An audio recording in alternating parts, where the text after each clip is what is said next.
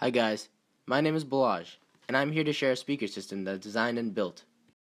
My speakers broke during winter break, so I decided to build my new ones instead so that I could design them to my own specifications. The first step was to get a hold of some quality drivers, tweeters, and a subwoofer. If I was going to build speakers, I wanted to design a system that performed to their highest capabilities, so I used the recommended volumes that came with the speaker components in order to maximize sound quality. First, I began with design. I started generating ideas. Once you have an idea, use Inventor, CATIA, SolidWorks, or even Google SketchUp. I used Inventor to draw up my design. I highly recommend using 3D modeling software because you can always go back and alter your design at any time. This will allow you to follow a guideline that will tell you how long you need to cut each piece of wood. Without any sort of project plan, you will get nowhere because there are too many things to focus on. The next step was to cut the wood.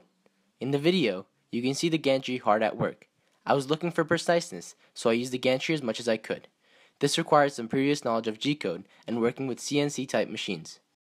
The wood that I am using is called MDF or medium density fiberboard. I chose this type of wood because it is very dense and results in low resonance. Looking back on it, MDF came with some setbacks, such as very messy cutting. After cutting the MDF, the next step was to assemble the cabinets. For the assembly of the cabinets, you will need materials including hammer, nails, wood glue, I used Titebond, a drill, and some clamps.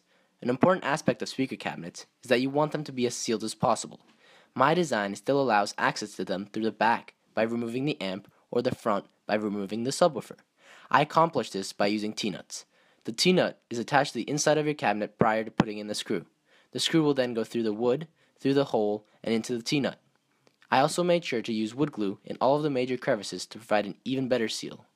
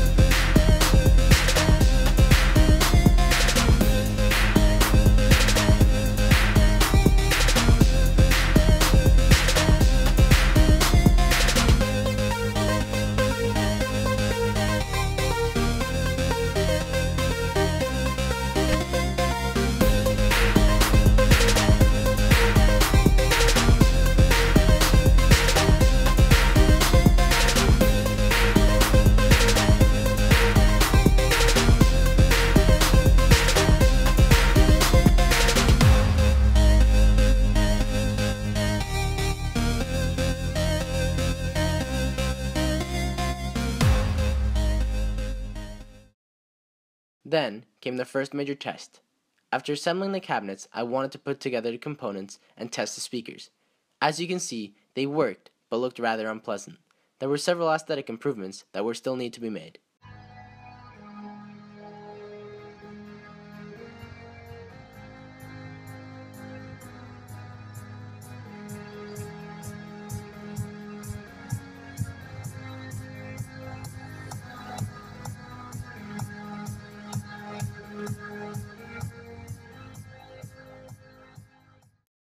Maximizing aesthetic appeals, I decided to countersink the holes. Using a nail set, I pushed in the nails, which allowed me to put wood filler in the holes. This makes it look as if there were no nails used in the first place.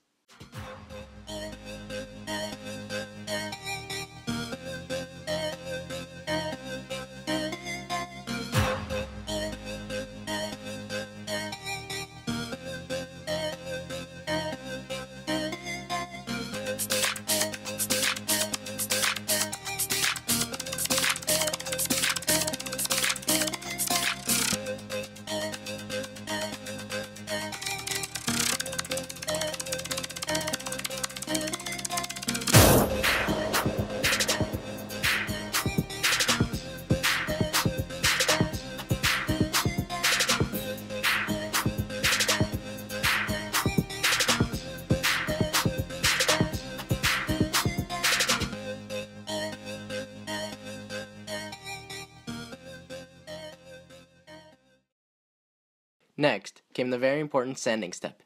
For the first round of sanding, I used 120 grit sandpaper. This grit size is for smoothing surfaces and small imperfections. It is a very important process because it will level the surfaces between the wood filler and the MDF.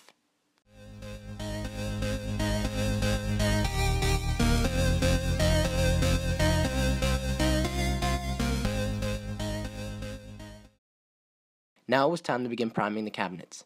Primer is important to use before painting because it ensures better adhesion of paint to the surface. It also increases paint durability and provides additional protection for the material being painted. I used a roller to apply the primer and a small paintbrush for smaller locations.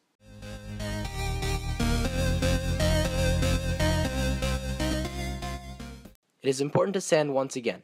This time I used 400 grit sandpaper, which allows for a final, smoother finish. In a project like this, it is normal to go up grits as you progress. This results in a finer and smoother looking finish.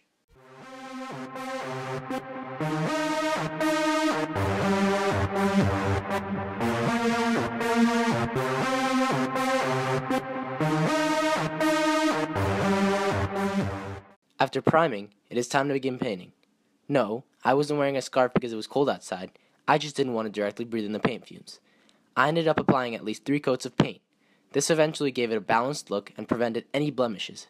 It results in a rather smoother finish.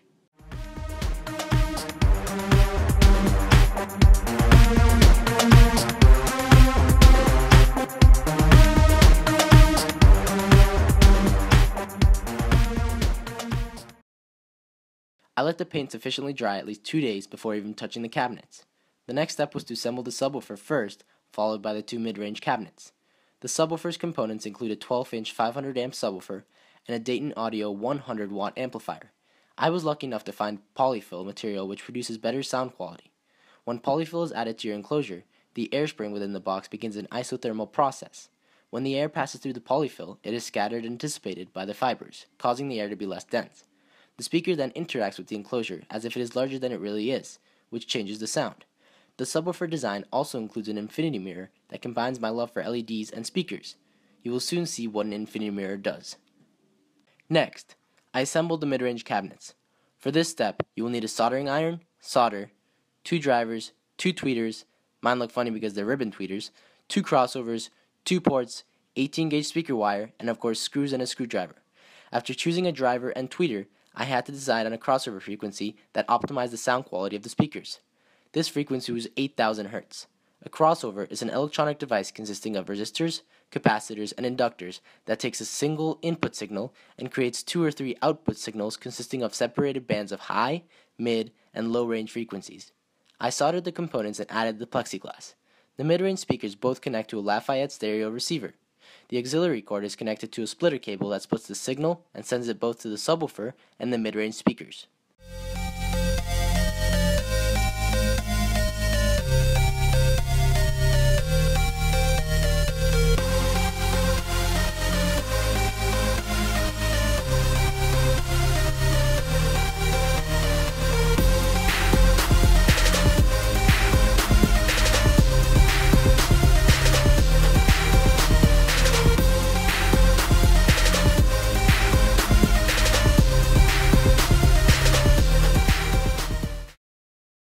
I then began to prepare the plexiglass and apply the solar film.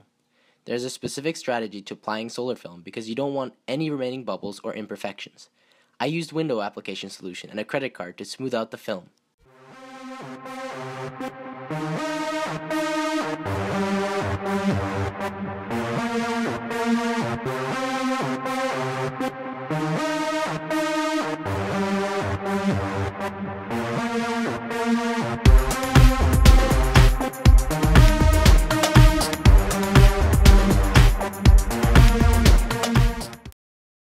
Finally, you can assemble the infinity mirror.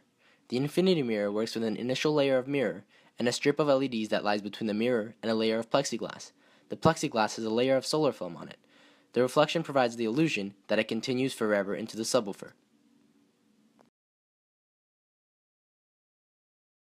The final design was actually inspired by my school. I'm an engineering student at Purdue University, and I decided to make the speakers Purdue themed, which is why the infinity mirror has a P in the center. Black and gold are the known colors of Purdue. The gold color of the speakers is actually a shade of gold known as Purdue Gold. The transparent design allows for you to see the components of the cabinet, which piques the curiosity of almost any human. The transparent design of the mid-range speakers also allows for future refinements, such as adding LEDs to the mid-range cabinets by using a low-pass filter that multiplies the bass values to flash to the music. This was an amazing project, and I'd like to thank all my friends and family for their help and support. I'd especially like to thank my friend Greg for providing his input throughout the process. Please feel free to post or ask any questions you may have. Thank you.